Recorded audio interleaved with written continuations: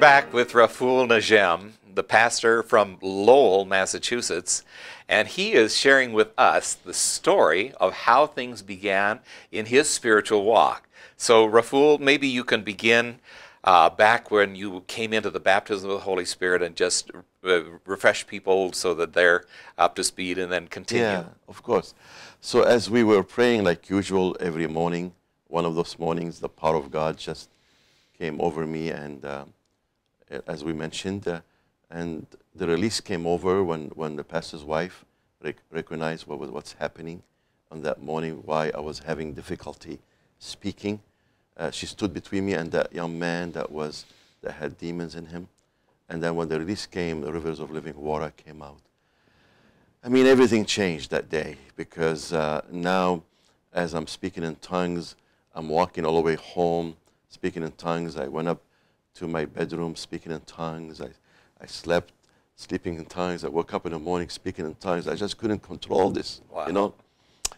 And I became very hungry, and I realized the call of God on my life. So my pastor at this time decided to start offering Bible school classes through the Foursquare Life Bible College. He built this thing in Lebanon for the first time ever. So I joined, but now what's going on, I am I'm a senior in high school. And my father became ill. And so my mother started really being in charge of the family. A lot of talk among the neighbors. And the talk in Lebanon, I don't know if it's still happening now, but throughout the years was very difficult becoming an evangelical, or especially Pentecostal, for these reasons. Number one is we are all, anti-Israel. And when you start becoming involved in evangelical atmosphere, you start reading about Israel and the people of God, and you become very angry, like why God is favoring the Jews and we are the Arabs. What's wrong with us? But then there's a talk about my pastor and any other evangelical missionary that they are Israeli spies. Oh, really? Yeah, so growing up myself as a young man, I was very anti-Israel. I used to demonstrate in the streets, shout against Israel.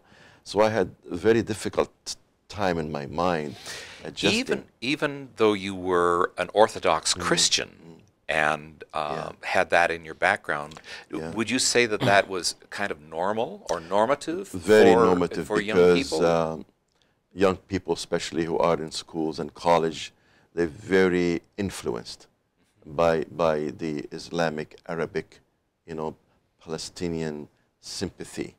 Very influenced. Even till today, actually, in my last trip, even Pentecostal evangelicals, still till now, very much in favor. So the political atmosphere demands it, and very rare that you'll find Arab Christians that know what really the Bible teaches about this subject. So that became a very stressful to me to realize what's happening. But then other people will start saying, this man, my pastor, they were telling my mother, he likes young men. He has like maybe a homosexual appetite. Wow. And then they told her that your son speaks in these foreign languages and he shakes and he cries. And so she got very concerned, very worried. To the point is that she called the psychiatrist and the doctor to come and check me out. And I was just laughing, happy about it, and trying to tell my mother, please relax, don't worry, this is, But she became very angry, and especially because all the neighbors, all the Orthodox neighbors start really kind of mocking me and making fun. Because she loved me so much, and she cared really a lot. She was very concerned, but she didn't know how to read or write. So I was not able to keep a Bible in my house more than 2-3 days. She'll get hold of it. She'll think it's a book from these people who have bewitched me. So she will throw it away, rip it, or burn it. But then the word went to the dean, to the director of the school, and I'm just a few months left for me to graduate. And because I was going to this Antiochian Greek Orthodox school that was run by a bishop, and priests.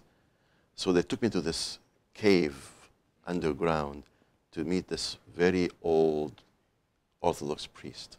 And he started doing exorcism on me because he said, oh, you have, and I was like, I felt so bad for him.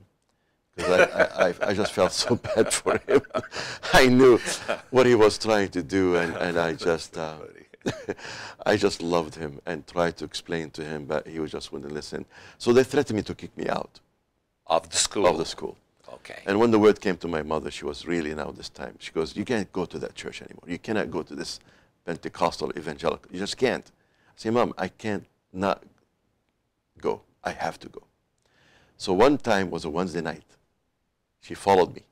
She goes, you going there?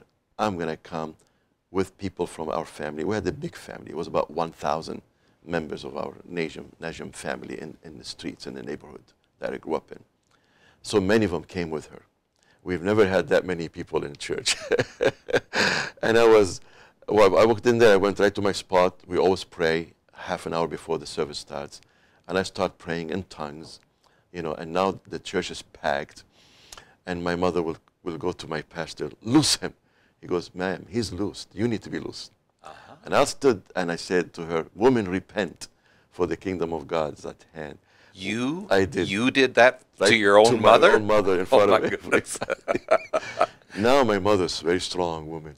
She's still alive, by the way. She's 94, and she lives with me. Now, she started breaking things. Windows, and my family started helping her, breaking vases and all that. My pastor says, don't be afraid. Let's stay. This is going to be a beginning of a great revival. And it was an amazing night. He preached, and many people got saved that night. Wow. Yeah. But when I went home, after, there was a meeting going on, my family, that if I continued, they're going to go and bomb the place. So I was scared. I was scared for the place, for the people. Just for context, help me understand about what year this was. You say you're 17? Yes, about 1971, about 1972. So it would have been after the Six-Day War. And oh, yeah. Yeah. Yeah, after 67, yeah. And then the other war, would it be before that 73 war, right? No, that started right after. It began in 73. In 73. But really exploded in 75. Okay. Yeah, okay. We're going to get to that because it's very important. Yeah. But just to move on a little bit, and so I stopped going for the sake of peace. I say, I have a few months left to graduate, and when I graduate, and my father's sick, I'm going to become the breadwinner. Then I could do what I want, and I'll be 18. And so I stopped for 1 year. But the man of God that introduced me to Jesus, he used to wait for me halfway between my house and the school in his car. And he will give me the high beam signal. So I will go in his car and he will give me 15 minutes Bible study every day. This is after you stopped going. Yes. To preserve the church from being destroyed. Or somebody got hurt. Yeah, yeah. Okay. I remember in that evening when that chaos was going on, my mother will lift her hand to slap my pastor. Her hand will stop in the air, will come down. She did this 3 times to slap him, but she couldn't. Her hand will come down, But the whole neighborhood now, everybody knew what's going on. Now I graduated, I started working, and my father's very sick. There's no social security, there's no insurance for us. In that, we were 9 people in 2-bedroom apartment. Wow. Yeah. So I had to go to work, and I had to go to really do 3 jobs a day. The 3 jobs gave me about $400 a month. But because of that, I became the breadwinner. I became, a man. So I said, I'm going back, Mom, sorry, that's my life. And that's when I went and joined the Bible college. And we were just having a great time. Revival broke out in that church. it got filled to the capacity. Wow, well, this is an amazing story. I'm so thankful that you've come to be able to share this with us. And we're just going to take another little break, but we will come back, and we want for you to be attentive with us. Thank you.